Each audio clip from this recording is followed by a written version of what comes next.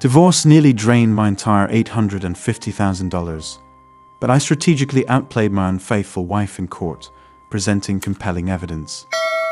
Being an elementary school teacher means my routine is fairly fixed, with predictable hours at school. Tuesdays typically involve staff meetings, which often extend until 6:30 p.m., ensuring I'm back home by 7:30 p.m. My wife of 20 years, Kimberly, usually felt worn out on Tuesday evenings after her gym sessions. Thus, I took charge of dinner while she freshened up and managed other household tasks. However, one day, the principal unexpectedly called off the staff meeting at 4:40 p.m. I saw it as an opportunity to get a head start on dinner and catch up on overdue chores at home. I sensed a growing distance with Kimberly and hoped that a peaceful dinner and a break from our usual routines might rekindle our intimacy. Our marriage had been facing challenges, particularly around finances. I observed Kimberly drifting away, striving for more control over our lives and becoming increasingly obstinate and confrontational when things didn't align with her expectations. Despite these hurdles, I prided myself on my patience. Upon returning home today, my routine unfolded much like any other day. I parked in our garage, deliberately located a distance away from our house. This arrangement stemmed from our desire to shield our kids from car noises during their tender years, ensuring their uninterrupted sleep. A crucial component not only for their well-being, but also for our own mental respite as they peacefully slumbered. With my car parked, I made my serene trek towards our two-story abode. Kimberly's presence in the driveway, marked by her car, was a familiar sight on her gym days, as she typically opted for public transportation to her workout sessions. Entering through the rear entrance, my initial inclination was towards tidying up. Known for my knack for household repairs, I took pride in maintaining all hinges and movable parts to perfection, ensuring they operated seamlessly without a hint of noise. Both Kimberly and I shared a mutual disdain for creaky hinges or noisy doors. Yet, my attention swiftly diverted as I noticed Kimberly's purse resting untouched on the kitchen counter, an anomaly that would undoubtedly unsettle her. Kimberly held a meticulous habit of keeping her belongings within arm's reach, regardless of her location within the house. This unexpected sight prompted a closer inspection, revealing further anomalies. Her gym attire, comprising a snug leotard and a sizable towel, lay abandoned on the floor adjacent to the kitchen counter. Then a series of sounds emanated from our upstairs bedroom, sparking concern that Kimberly might have taken ill. Swiftly, I ascended the stairs with caution, striving for silence. However, I nearly stumbled over a pair of men's shoes carelessly left on the steps, certainly not belonging to me. As I proceeded, a trail of men's trousers, shirts, a t-shirt, socks, and scattered pieces of Kimberly's intimate lingerie, typically reserved for special occasions like our anniversary, littered the rest of the staircase. My movement halted abruptly, my skin turning clammy as disbelief gave way to a surge of anger. For someone accustomed to maintaining composure, honed through years of teaching and managing 27 children daily, this eruption of emotion was unprecedented. Adrenaline surged through my veins, igniting a rage I had never before experienced, let alone entertained the thought of engaging in a physical altercation. Despite the unfamiliarity of these intense feelings, curiosity propelled me forward.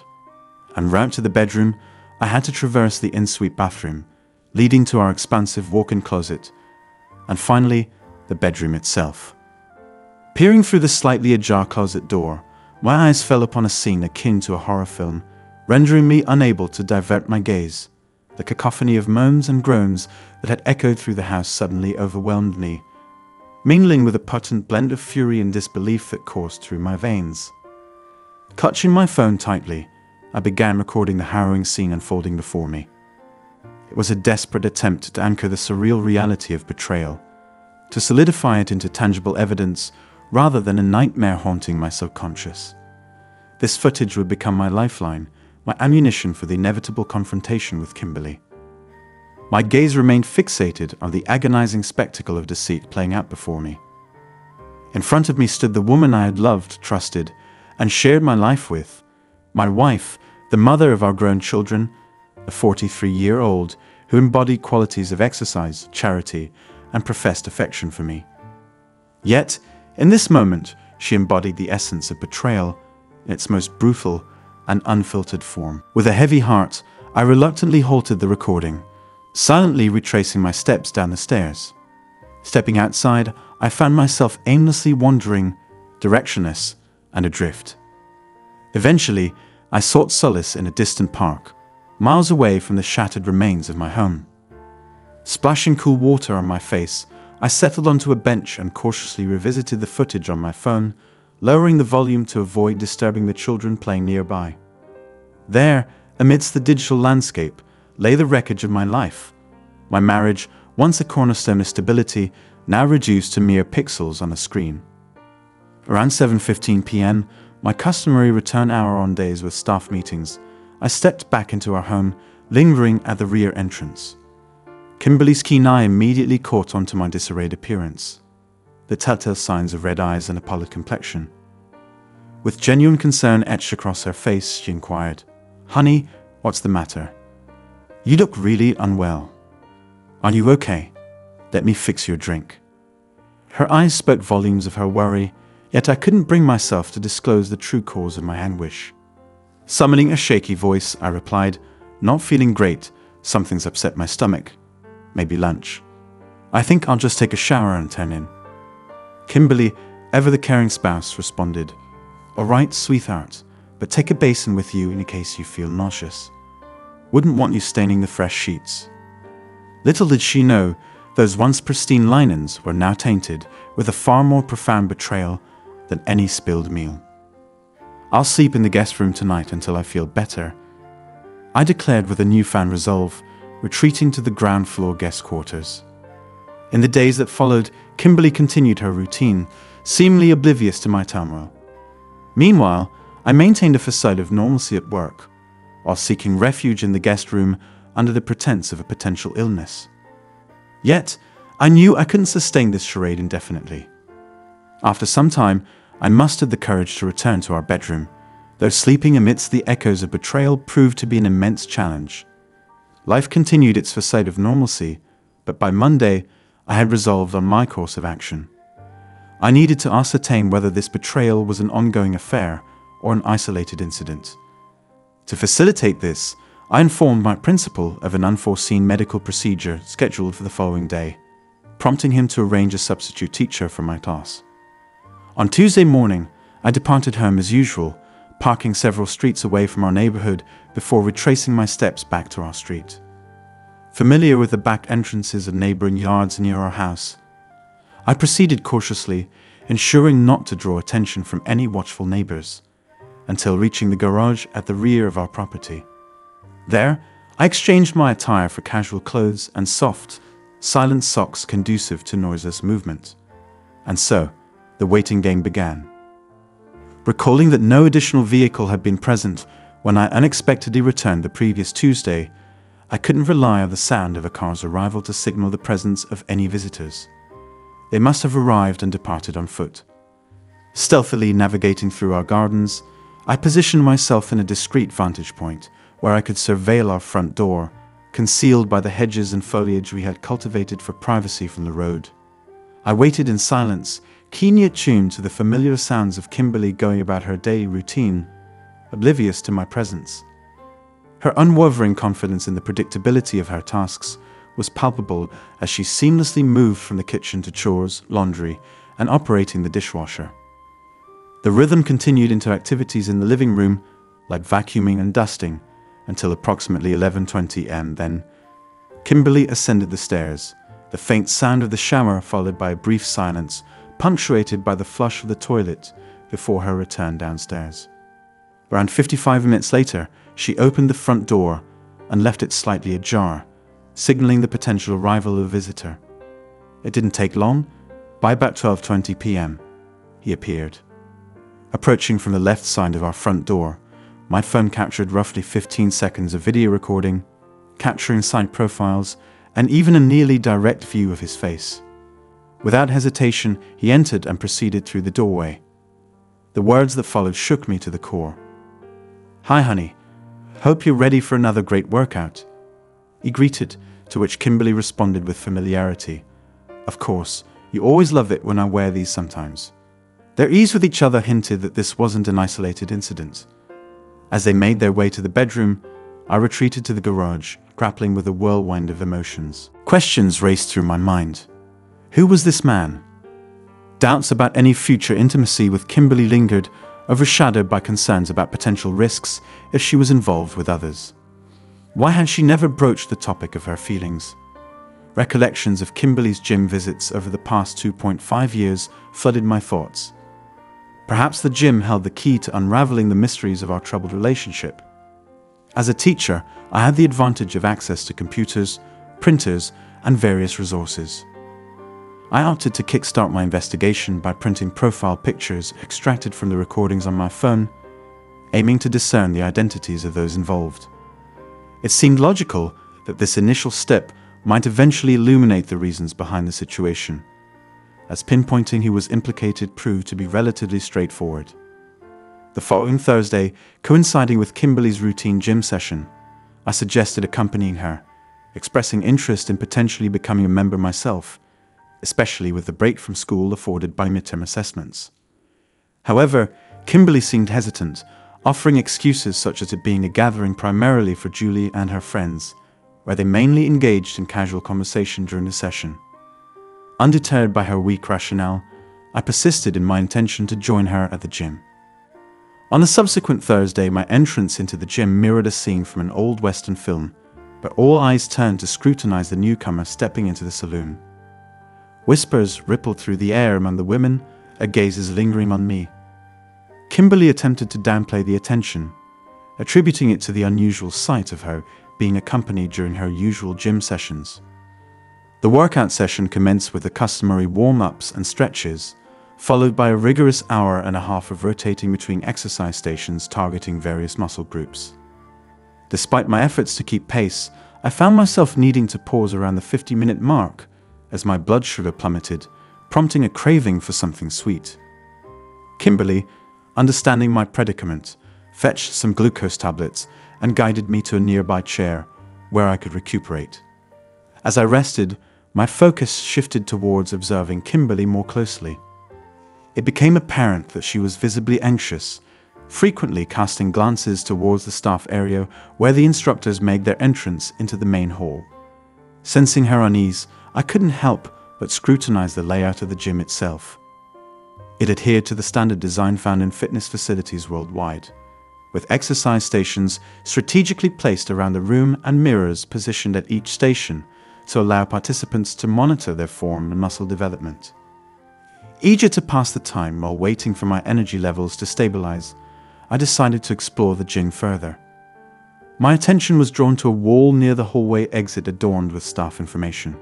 Curiosity piqued, I examined the top photo, depicting a woman radiating an aura of fitness and vitality.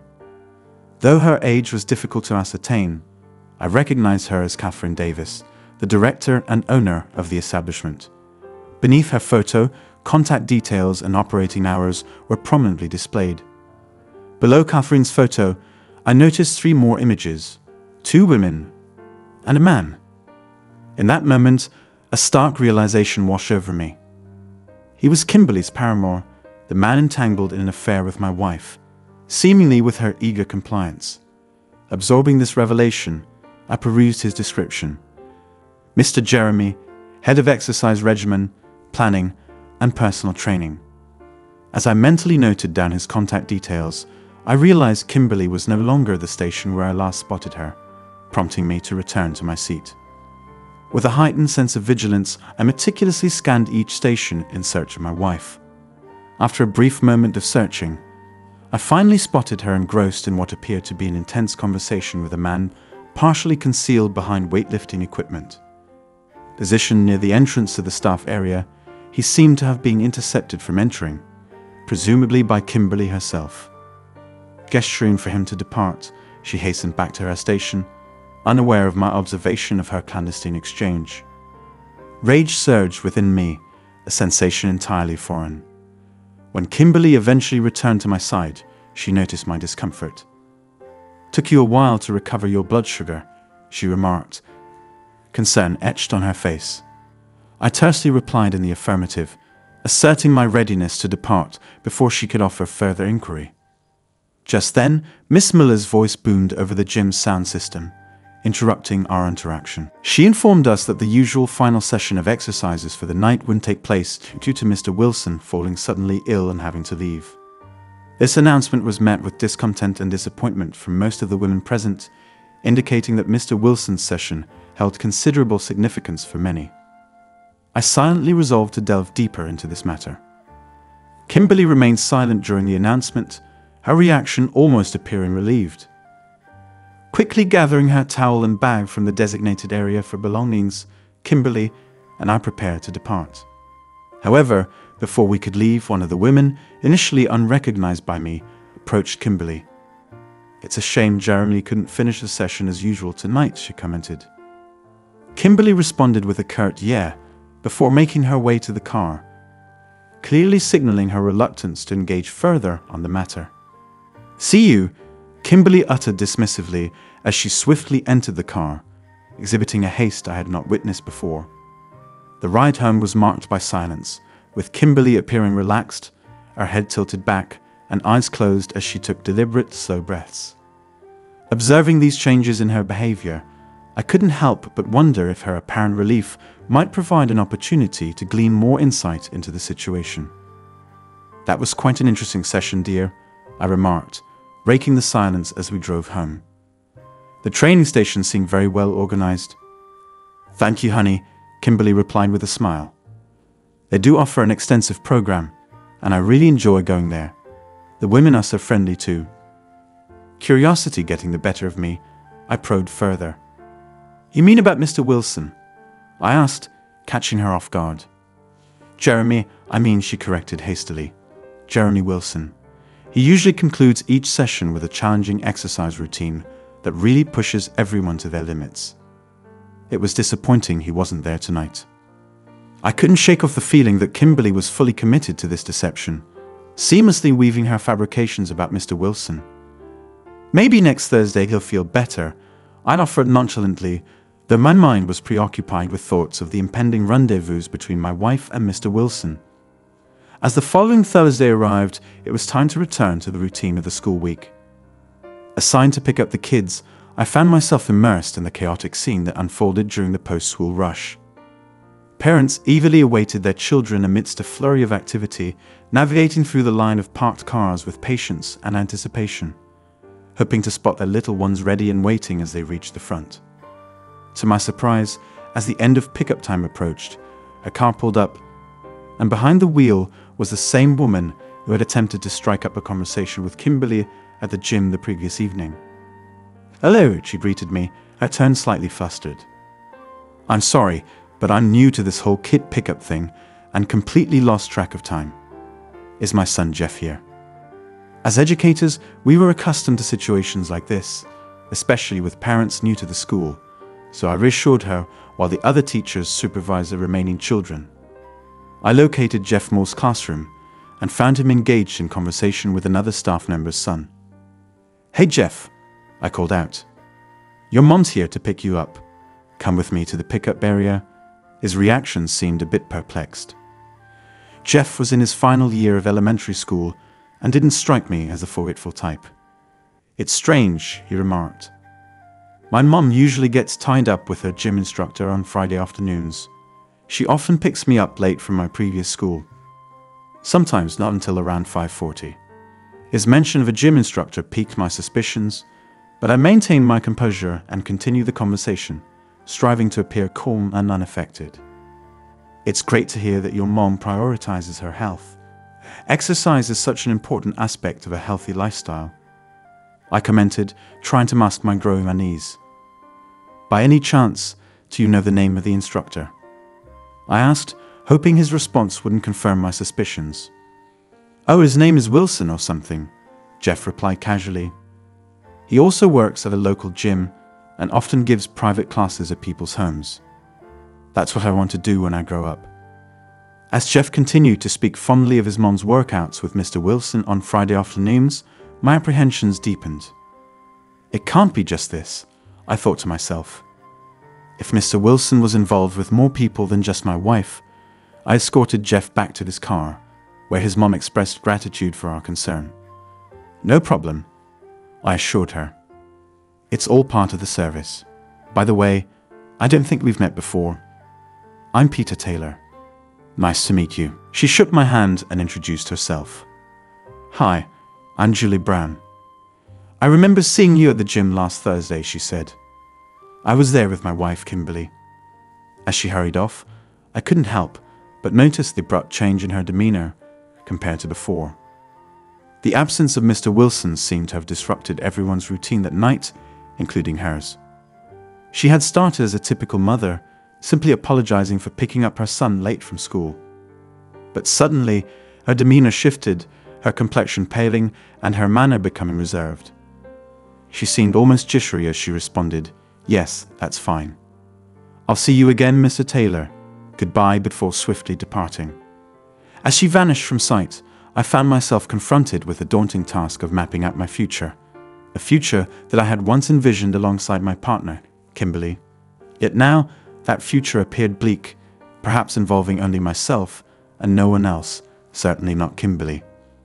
Driven by a surge of anger, I found myself veering down a path I had never imagined, the path of revenge. Methodically, I began to scrutinize every intricate detail that constituted the fabric of our everyday life as a couple. Questions flooded my mind. Who was responsible for paying the bills? What insurance company did we use? How were our utility bills managed, and from which account were they paid? As my understanding of our financial situation expanded, I was surprised to discover that we had very little left on our mortgage, and my retirement account had impressively grown to $850,000. Grateful for the mandatory contributions imposed by our teachers' union, I couldn't help but reflect on the benefits they provided as part of the basic employment conditions for teachers. After conducting a thorough online investigation into Kimberly's affairs, I reluctantly concluded that there was no escaping the fact that we would need to divide all our assets equally. Our children were now financially independent, and we had a substantial sum saved in a cash account, around $27,000 earmarked for a planned trip abroad that was no longer on the horizon. My first step would be to deplete the account discreetly before Kimberly realized I had uncovered her betrayal. To achieve this, I subtly tampered with several home appliances, causing them to malfunction. I would disconnect a wire here and there when Kimberly was not at home, then claim that a repair technician had come to fix the appliance, charging a certain amount in cash, slightly less than the established price. I discreetly hid this money and then repaired the appliance through this method. Through these maneuvers, I managed to save around $17,000. Additionally, I purchased tools and equipment, always paying in cash. I would show them to Kimberly and then return them the next day for a cash refund. I admit it was deceitful, but the values of honesty and integrity had already eroded in our relationship due to Kimberly's actions. The whole situation was turning me into someone I never thought I could be, a liar. Kimberly's Thursday evening training sessions with Wilson persisted, and I no longer attempted to maintain any semblance of a romantic relationship with her. We simply existed together, occupying the same space like two housemates. Over time, my personal belongings began to vanish into boxes stored in the garage. Kimberly rarely ventured into the garage, so she didn't notice the gradual reorganization. With her car typically parked in front of it, she seemed content to leave the garage as my own domain. On one occasion, she inquired about the absence of some of my personal items from the shelves, but I evaded the question, attributing it to accidental breakage or lack of necessity. Kimberly accepted these explanations, largely because most of my belongings didn't align with her preferred color scheme or the desired ambience of our living space. As my possessions dwindled in this manner, it didn't significantly alter the atmosphere in the house.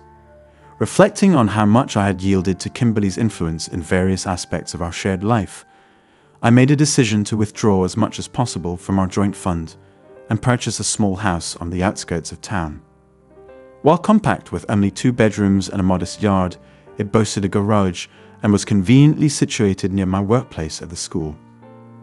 What made it even more appealing was that the remaining mortgage balance allowed me to comfortably afford the monthly payments, even with only half of my salary. Though far from a lavish mansion, it was a testament to the value of seeking out hidden gems in less flashy neighborhoods. With my separation plans underway, I gradually relocated my personal belongings to the new house. As for furniture, sourcing it from second-hand stores proved to be a straightforward solution. It was time for those involved to reap the consequences of their actions. I crossed paths with Julie Brown once again during school pickup. She seemed distressed as she approached, her eyes betraying recent tears. Trained to pick up on such signals as a teacher, I sensed the weight of her emotions. "Mr. Taylor, can I talk to you for a minute?" she asked anxiously. "Of course, since no one else is arriving, just park over there and come to my usual spot," I replied, gesturing towards the benches around the school, which served as my makeshift office. While Jeff entertained himself with his soccer ball, July parked her car, and we sat together on a nearby bench. "I'm not sure how to start. What I need to tell you," she began, her voice trembling with uncertainty. "I know that Kimberly, my wife, likes to go there, and it has been beneficial in helping her stay fit and active." I responded cautiously, studying her reaction. July hesitated, clearly struggling to find the right words before continuing. "There are things you should know about what's happening there." I inquired, "Is this about Jeremy Wilson?" She responded emphatically, "You have no idea how involved that guy is." "I might have an idea. Please go on and tell me," I'd urged. With confidence, she continued, "He's a womanizer, targeting many of the regulars there." When I inquired about her knowledge, she replied with tears in her eyes, "I was one of them until last week. We met every Friday at 13:10. She paused, her gaze lifting, as if she were reliving those moments. I glanced away, recalling those sessions, and she apologized. "I'm sorry for sharing this. I really enjoyed what we had while it lasted." She expressed her disappointment, revealing, "It was only when he had someone else filling my slot during that time that he ended it abruptly without explanation. Just a sorry, no more. In fact, I thought we might have a future. I'm divorced and miss the regular affection of a marital relationship." Struck by her candor, I pondered how she could find it appropriate to share all this with me. Sensing her distress, I attempted to offer some comfort, hastily remarking, "Marital relationships aren't always what they seem." She observed the pain and anguish in my expression, prompting a deeper understanding between us. "Do you already know?" she asked, shaking her head slowly in disbelief. "You already know that he's been involved with Kimberly, your wife." I admitted, "Yes, I knew, July. Thank you for sharing this, though," struggling to hide the bitterness in my voice. "I've already set things in motion regarding the whole situation. I really believe in karma. I think it might catch up with him soon. That guy has to face the consequences." July practically shouted, "He doesn't care who he hurts or how, as long as it satisfies his sexual ego. Something he can brag about to friends at the bar. If you want my help to get back at him, just let me know. That guy needs to pay, and he should pay dearly." With that, she called her son and left me deep in thought for a long time. My plan for revenge felt like bitter solace worn from my inability to salvage my marriage. I realized it needed deeper consideration. I began to ponder how many other women he might be involving at the gym. It was time to gather concrete evidence. Despite my marvel at the man's audacity, I recognized that even the most shameless individuals don't tire easily. I discovered he worked at the gym every day, except Mondays when it was closed. Recalling the phone number posted on the gym's wall, I utilized the white pages to trace it to an address no more than 3 blocks from ours. It explained how that scoundrel could conveniently walk to our place to have affairs with my soon-to-be ex-wife. I informed Kimberly that I would begin going for walks every day around 5:10 p.m., citing my doctor's recommendation. Fortunately, Kimberly showed no interest in joining me, and I knew it wouldn't interfere with her appointments. On my first evening walk, I made a beeline for the man's address and observed that he resided in a ground-floor apartment among several similar units. His car was absent, so I lingered nearby to track his return. Consistently, he departed our house before 6:10 p.m., making it likely he'd arrive around that time. As expected, he entered his apartment just before 6 p.m., repeating this pattern daily. It became evident that on the days the gym was open, he met with a different woman. Each time, I resolved to find out more by starting my walks earlier to monitor his movements throughout the day. Deciding to take a full week off from school, I prepared to delve deeper into the truth. For this specific purpose, I visited an electronics store and acquired the necessary equipment. Among the items purchased were a long-range listening device resembling a satellite dish, along with voice and motion-activated cameras boasting high-definition full-color capabilities, 5 cameras to be exact. To ensure ample storage space for digital evidence, I also procured an additional portable hard drive for my computer. After obtaining these tools on Monday, I proceeded to install one of the cameras in the man's apartment. Fortunately, his living space wasn't overly expansive, resembling more of a one-bedroom apartment with a spacious living and kitchen area. A single camera sufficed to cover most areas except his bedroom. Placing it there proved straightforward. I simply waited for him to depart for the gym and retrieved his apartment keys, carelessly left under the doormat. The process couldn't have been less imaginative. After ensuring the camera functioned correctly, I departed.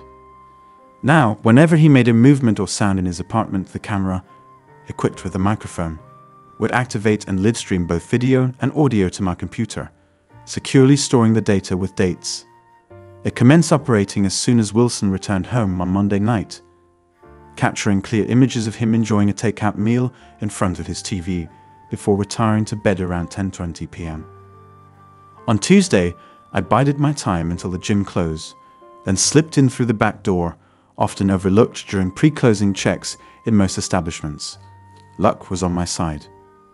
I strategically positioned the next camera in the private room located at the back, where clients typically underwent personal health assessments. This room doubled as a space where Wilson often conducted sessions with his clients. As I set up the camera, I couldn't help but question the person I had become, installing cameras in other spaces and essentially spying on them. I pondered where this path would lead. On Wednesday, seizing the opportunity when Kimberly went shopping, I discreetly placed the 3rd and 4th cameras in our bedroom and living room, reviewing the footage from Tuesday. What I observed and heard simultaneously shocked and unsurprised me, given the circumstances. Wilson woke up and left hastily, only to return later with breakfast. I couldn't help but think, this lazy guy can't even make his own breakfast. He stayed home until the gym opened, departing at 10:45 a.m. During this time, he made an intriguing call. "Hey Francis, it's Jeremy. I'm already out of the house." "Okay, see you at 12:20 at your place. Make sure to bring what I mentioned." "No, I'll be careful. No one will see me enter your house." "You said he's gone for 4 days. All right, maybe I can come Thursday and Friday too. We'll talk this afternoon." After the call, I continued to observe closely. He departed with a noticeable spring in his step, leaving me to wonder how he planned to explain his actions to Kimberly on Thursday. I set up my makeshift command center in the garage, eager for the unfolding events to be revealed on my computer screen. Soon, his footsteps appeared on my monitor. As the day progressed, he woke up, went out for breakfast again, and then made a call, this time to Kimberly. The camera transmitted his side of the conversation too. "Hey, it's Jeremy. How's my favorite girl feeling today?" Kimberly's cautious response was clear. "Jeremy, don't talk like that on the phone. You never know who might be listening. Fortunately, my husband left for work. See you at 12:20 as usual." Julie, the school mom, seemed eager to help in any way possible. So I asked her to compile a list of women that Scandal had been involved with or had been in the past. She approached this task with enthusiasm, and in a week she had names and addresses. To my surprise and dismay, Kimberly's name was on that list. I had nearly severed all ties with my house, which had lost its emotional value and become merely a dwelling. Kimberly had once commented on how it felt strangely empty lately. I simply explained that I was diligently getting rid of my belongings. She accepted this explanation, as it didn't affect her possessions and even provided her more space. I also moved items from the garage to my new house to complete my departure. It only took a 25-minute effort to pick up my remaining belongings and drive away in my car.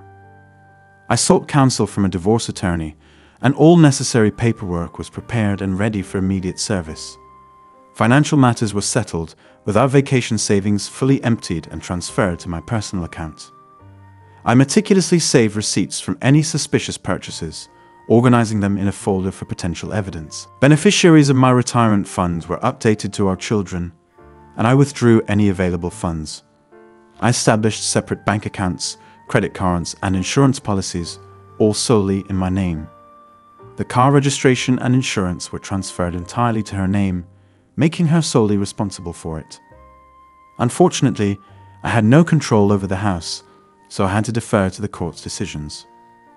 I purchased a new cell phone registered solely in my name, ensuring the number remained unlisted, while deactivating the old phone.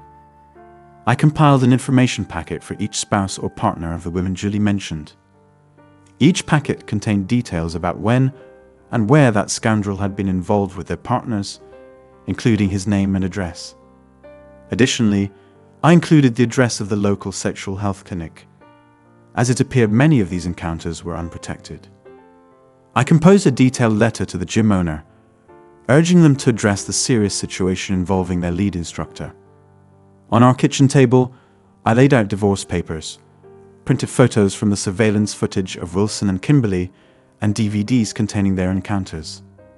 Alongside this package, I placed my wedding ring, halved and smeared with unpleasant substances, symbolizing the state of our marriage.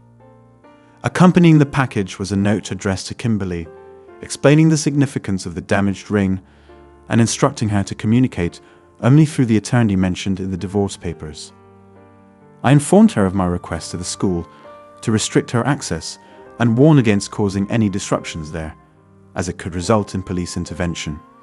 I'd also informed our children about my actions to ensure clarity regarding the breakup. Copies of the DVDs were sent to them to prevent any misconceptions about the reasons behind our separation. Retreating to my new house, I braced myself for the repercussions, which arrived with full force. News of a scandal at a nearby gym had somehow reached the local newspapers. Rewrite. The owner had no choice but to shut down the business in Clifton.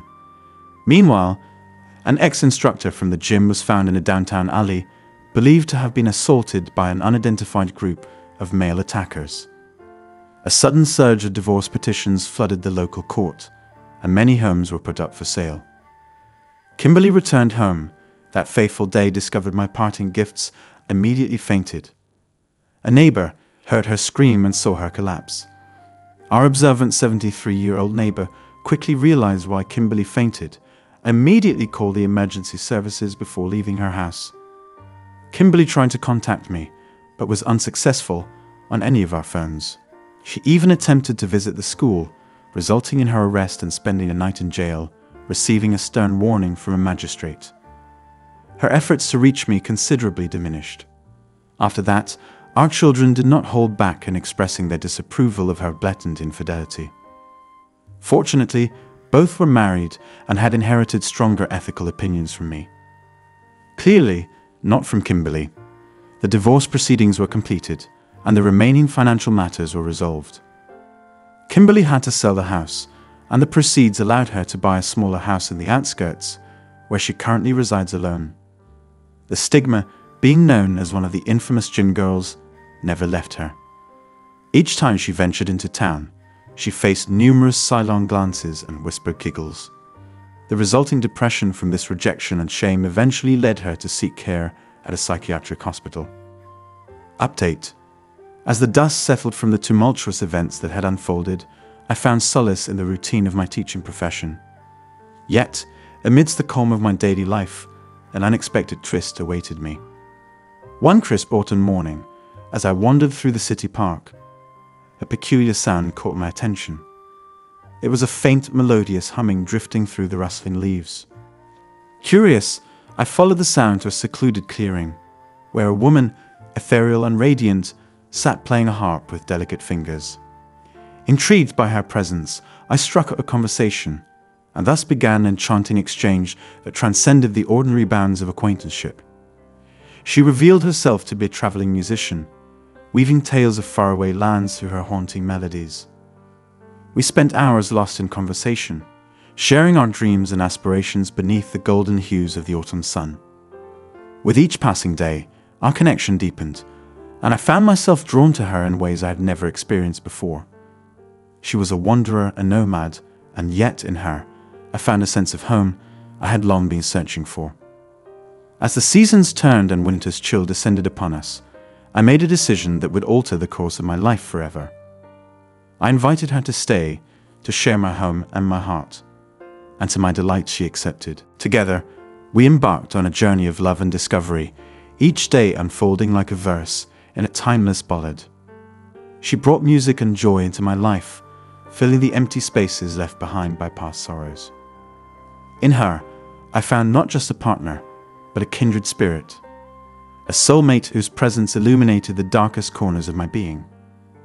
And as we stood hand in hand, gazing up at the starlit sky, I knew that our love was destined to endure, transcending the trials of time and fate.